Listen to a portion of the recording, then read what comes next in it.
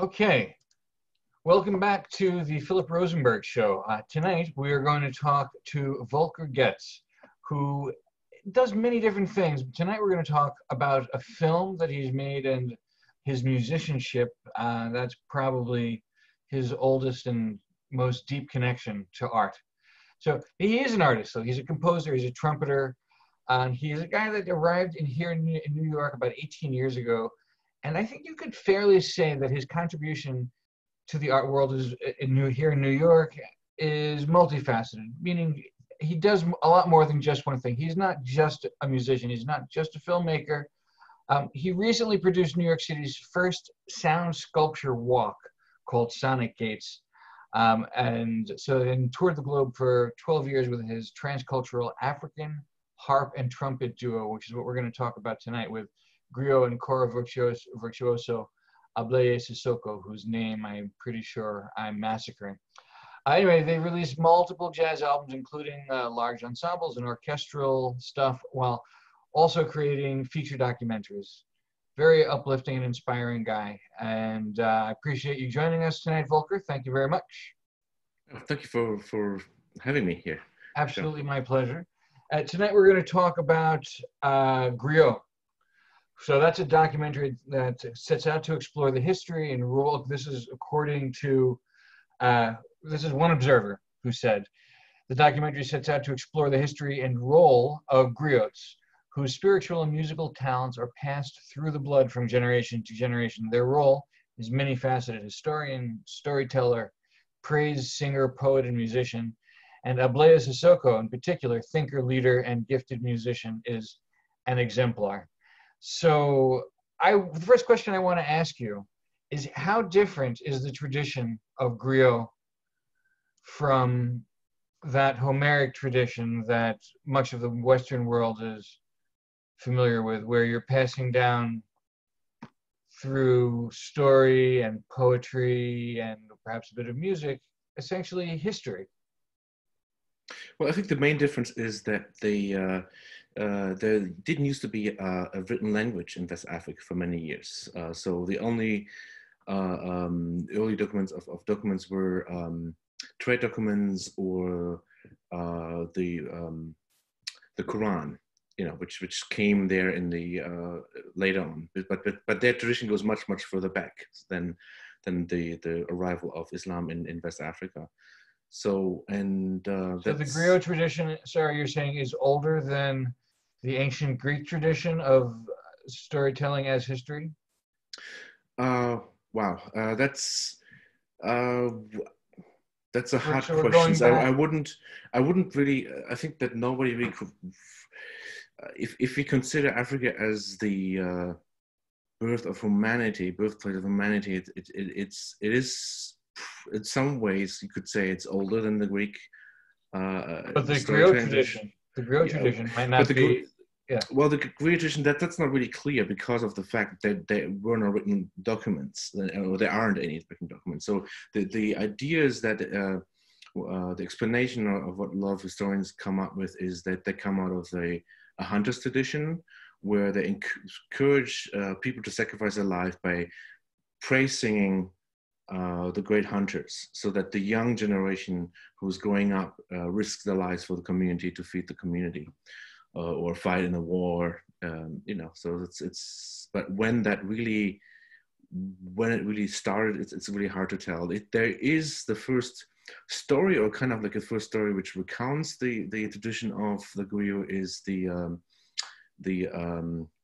I forgot the book. It's in Mali. It's a Mali Empire, and it's called. That's okay, but it's interesting. That's another comparison from the Greek to the West African tradition, is that also the Homeric,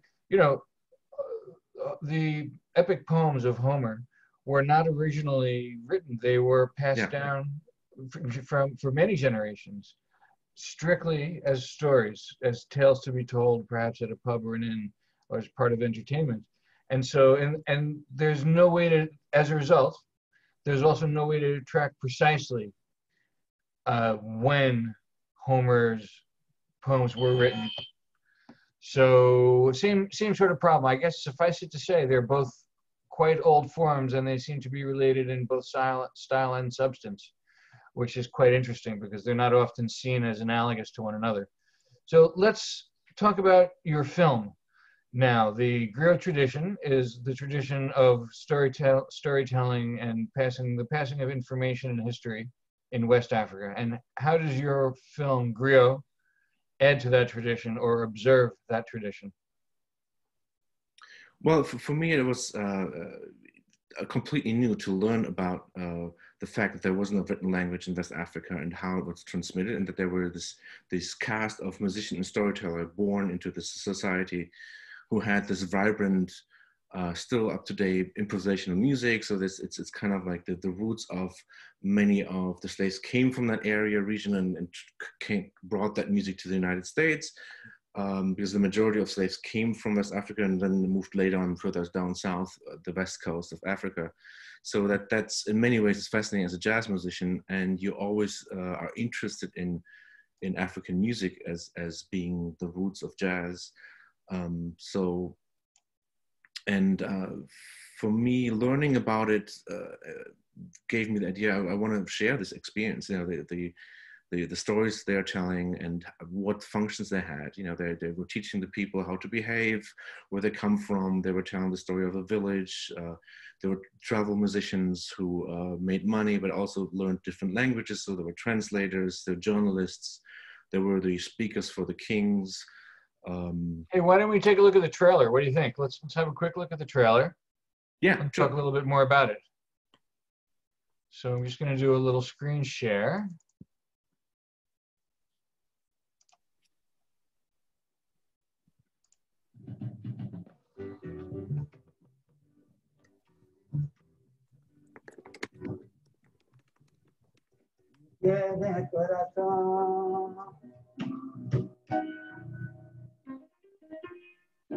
Jazz, blues, bossa nova, samba, reggae. Because if you take out Mother Africa, you don't have it. So for me, it's just Mother Africa's spirituality.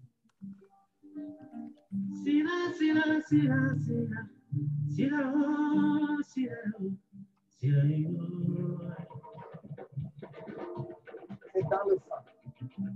Parce que nous, l'instrument, on ne l'a pas appris. On l'a dans le sang.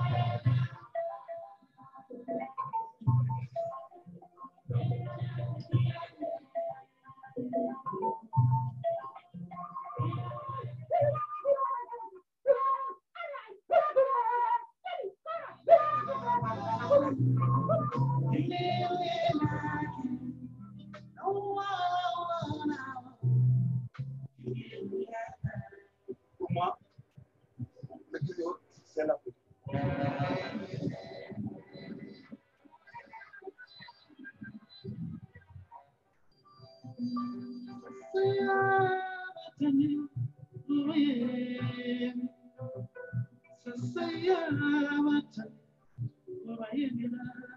One of the interesting things is how they are trying to rethink and redefine the role of the griot.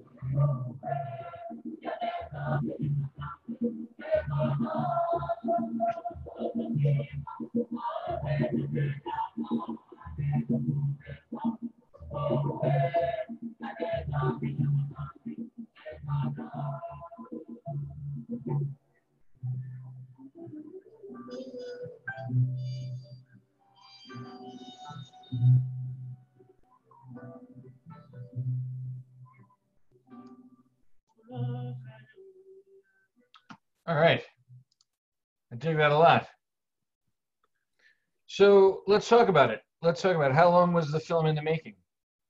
Oh, it took me 5 years. So the original idea to make this film came in 2008. So I just came back from my first trip.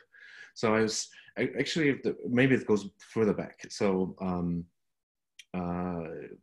in 2001, I saw this edition paper in a conservatory where I was studying in Cologne that they were looking for musicians for a African European jazz orchestra. And so I sent my tapes into Paris, auditioned, and then I got this email, come to Paris, you know, at this time, you're going to fly to Senegal. So I arrived in Charles de Gaulle, and then at this point there was this old Charles de Gaulle, but it was not connected. Today it's clearly defined. There's a train between it, but back then you just had to take a bus, and it was just gate 31, and nobody at Charles de Gaulle knew where gate 31 was. So I thought, oh, this is completely fake. I'm never going to arrive to Senegal, and it's just a fake email. But it was weird because I auditioned in Paris. I met the people, and I got this email. So I thought it must be true. So it's time went by, and it's closer, and finally I found this bus driver who told me, yeah, well, there's another Charles de Gaulle on the other end. You have to take this bus. It takes 20 minutes, and then you're there. And so I got there, and I saw a bunch of musicians, and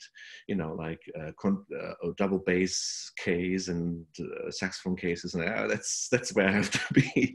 So and we flew, and back then the Air France actually did a trip I always flew from Paris to St. Louis, Senegal, to Dakar, and back to Paris. So they made the stop, direct flight to St. Louis, which is a small town. It used to be the capital city of Mauritania, or the colonial capital of West Africa for Mauritania, Senegal, and... Let me ask you. So a big part of your experience of West Africa and Griot, obviously, is your relationship with Ablaye Sissoko. So you've explained a bit about how you met him, but I would like to get a little bit of insight about him from you. So what would you say is unique about Mr. Sissoko as a musician, or as a human being, perhaps, or as a human being? What is it that speaks most loudly to you about him? Well, he's very unique. What makes him unique, in the tradition of our traditions, that we have to come back also to the family. So he has these 21 brothers and sisters who all make music. So his father had four wives, and he was the only child of the second wife of his father, and his father sent him away from his compound when he was 9. So he grew up in the tradition very early in his child, but then he was kind of brought in to protect him from the other families because his mother was passed away. He was the only child, and all these other mothers and sisters. Sounds like kind of a court intrigue. Yes, so he went into this hotel Kumbabang in St. Louis and played for tourists for many years. So he was just playing there at the lake, playing his music very close to this ocean. The ocean is actually right next there. There's the Senegal River entering the ocean. The island of St. Louis is on an island in the Senegal River. It's a beautiful, gorgeous place. People are very educated. They have word teranga, which is very the law for hospitality and welcoming people. They're known for that, and it's a very spiritual place. People go there for healing. So every time you go there, you experience this. What is it about? Life transforms. What is it about working with? So there's something that really.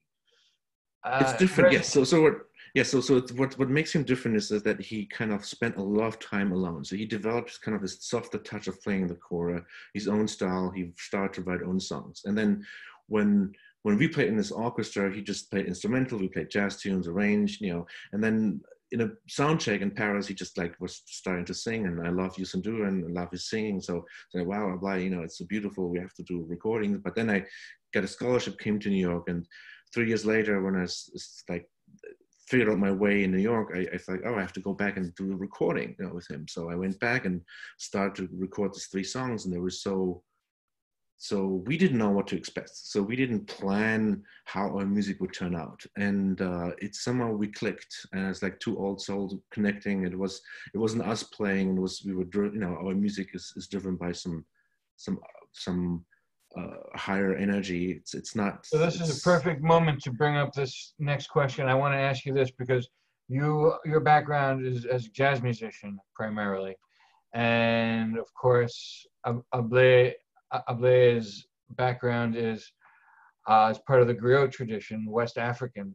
So on its face, so jazz is often considered an American form, but of course, the original jazz musicians, when the form is created, were either the sons of slaves or grandsons or perhaps freed slaves themselves. So that makes their roots very often West African as well. Yeah, so absolutely. These traditions are really strongly connected, although sometimes separated by as much as 400 years, right? Because the first slaves come to come to the North America that long ago, even longer than that. So I want to ask you, as a musician, as a jazz musician, do you feel that connection from your form to the griot form? Does it feel seamless in any aspect, or is it something that didn't translate that well, perhaps? Or tell me. Well, it was there's one thing, because I started to transcribe a lot of their music and the family music of Sissoko, his family and brothers and sisters. And for instance, I came across the song Lamba, which is around maybe 150, 200 years old. So it's maybe was not translated over, but if you transcribe the song, you go bulula bula bula tila dida yuba bida budu bududa. So it sounded like swing, right? It's this shorting of the note. Like if you think about classical instruments or playing a trumpet, you pa pa pa ta ta ta. It's like it's open sound, but it's not ba bula bula bula tila bibo yuba. It's like a big band swing kind of sound. But then at the same time, when you hear it in the context of the family, where the four sisters are singing, a Fulani flute player, a balafon player, and 7 chorus playing, you don't hear jazz necessarily. You hear the shuffle, it's a different kind of music. It's a very different, it has a social function still in their society. So there's a strong difference, and there's a strong connection at the same time. The one is the spiritual and the pastoral function that those storytellers and griots have, because they're telling these oral stories and the stories of people and families, and they're connected by birth. They're there and they know the stories of the people. And then, yet it's the roots of blues and the instruments, like the banjo and all these instruments, which kind of are very close to some of the instruments over there. So but it's fascinating. It's slightly different. There is a difference, a strong difference. And for me, it was coming as a jazz student. I was happy to find this place where I didn't have to use my academy, my thinking to make music. And very often I was like, am I allowed to just play a B flat major scale without chromatics, and express my feelings and try to blend in this instrument? Is a very different, approach of how to fit into this music. And then I think the strong difference what this duo is unique in the sense is that I'm actually going to Africa, because a lot of projects where we combine jazz and African music is the African musician actually adjusting to the jazz musicians.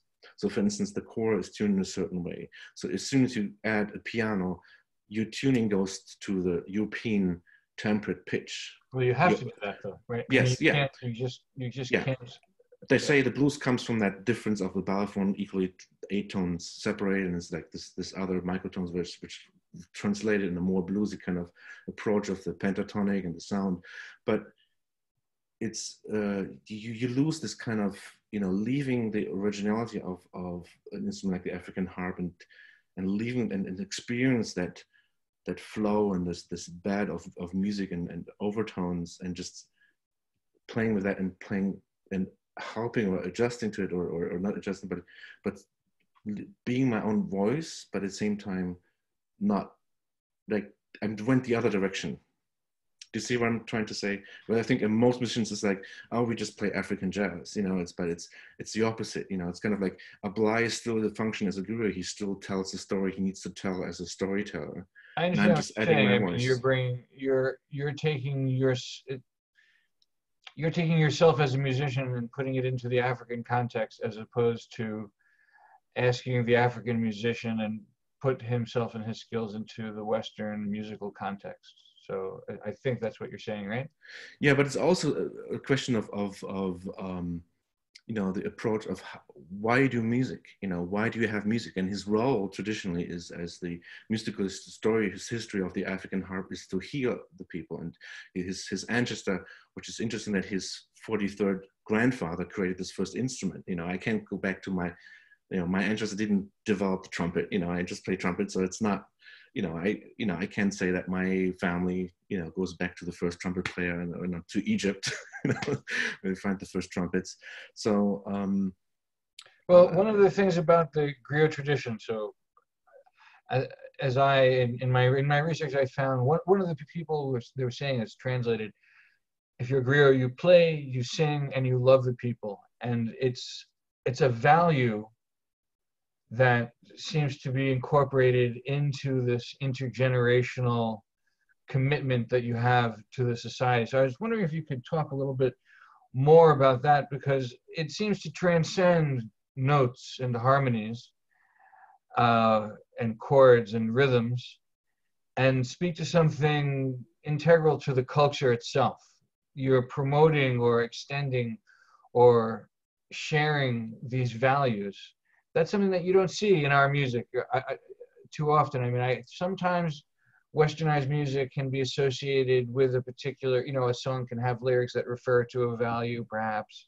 But Griot as a movement seems to have a really specific set of values. I wonder if you could speak to that and the difference between it and other musical traditions as a result of these value sets.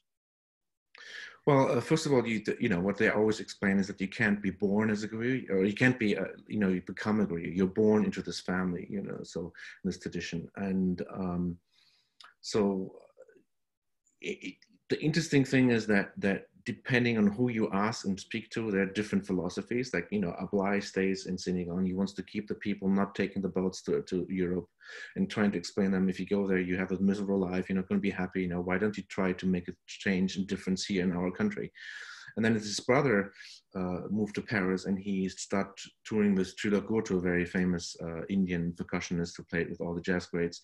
And he says, like, no, everything, you can learn everything. Nothing is genealogy. It's not related to, you can learn core, but then yet there is a difference. It's really depending on who are you, where are you rooted, and what kind of role you play. But there's the one explanation is for them that there's two forces in the traditions, Badenya, Fadenya. And Badenya is the female force which guards the tradition, and Fadenya which transcends it, the male force. But in this family, sometimes even singers were the ones who had the Fadenya, the transcending force, because they became famous or great singers in their culture.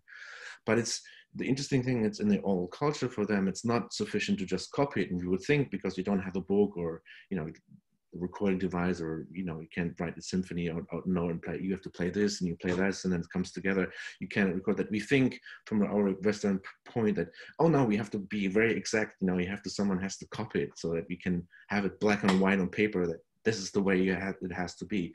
And they're saying, no, that's not the point at all. The point is that you just have to add and bring it to wider audience, or make it bigger in the culture. So it becomes a very like contemporary art aspect, or pushing the boundaries, or so it has that too. You're discussing, just to talk for a moment about music, of one of the most obvious differences between jazz music and other forms. So the improvisational aspect, as opposed to classically trained musicians, where, as you say, they're learning right on the paper, and it's not about improvisation, it's about being correct, right? Well, in many ways, yes, because technically we get so much better that it becomes so much expected from a musician, well-trained musician. And there's the other thing. It's was like Mamadou Diop, the head of the African Studies Department, who is actually Senegalese. We were about to end the interview and shut down the camera, but he said in the very end, there's three kinds of griot musicians. One who maybe can't even play, but he makes plays and he makes you cry, and it's spiritual, very deep music. And the other one, he can just, he's a virtuoso, and sometimes, they grow up in this griot family and they're surrounded with music. They even haven't touched the instrument for 15 years, and then suddenly somebody says, "You're going to be the one who transmits the tradition." So he picks up the instrument and just can play, because he was just grew up as a little child boy, seeing, hearing it all the time, and then becomes the person who's continuing the family tradition. And then the others who are able to attach a lot of people, who just can, whatever they do, they can attract a lot of people to them, to the music or whatever they do, or storytellers. And very rarely you have this combination where someone has a capability of doing everything, where they reach the spiritual depth, or the expression, where you reach people deeply or the humanity in a very deep way, reach a lot of people, and be a virtuoso at the same time. So is that Mr. Sissoko? You're saying, has he reached that level of mastery? I would definitely say so. Yes, Yeah. he's a very special musician. But it's also that he, as I told before, he kind of grew up outside his family, so he could develop his own style. Next to the festival, there was a jazz festival in St. Louis which is still going on for many years. And José Alvaro came by. There's always the great jazz musicians. Like every year, there's one great famous musician coming to this festival, and you get a chance to play for them, and also when he was older to play with them. So he's became a much more versatile musician who had much more different experiences. So that also makes him unique. I mean, it's now these days, because it's the Griot musicians has been traveling so many, and there's so many now everywhere all over the world. So where, by the way, where can people, if they want to check out the film, how can they do it? Well, just by griotmovie.com, you can go to the website. You can Griot.com. Griot.com. Yeah, Griot, G-R-O-I-T. I-O-T. G-R-I-O-T. IoT movie.com. Movie.com. Yeah, and then same if you look at Amazon, if you put in Griot movie, then it should show up on Blaise Soko or to my website. Well, I want to thank you very much, Volker, for joining me tonight. It has been really interesting. I am a lover of world music, and I'm particularly fond. I'm always thrilled as hell when I can trace the history of a tradition and understand it more deeply than just listening to it would allow. So I'm very thankful for providing this document on film. It's really just one thing. I was embarrassed to not know this, but the story where the Griots goes back to for the first record where they found is the Epic of Sundiata. So it's the story from the 13th century. That's the first story orally told by people who recounts that the king had griots, and it's told by a griot. So it's all right. Griot movies.com. Also, you can check it out on Amazon. I want to thank you again for joining me tonight, Volker. And thank you, Phil. It's been an absolute pleasure. Thank you. Have a great night. Yeah, you too. Thank you. Good night.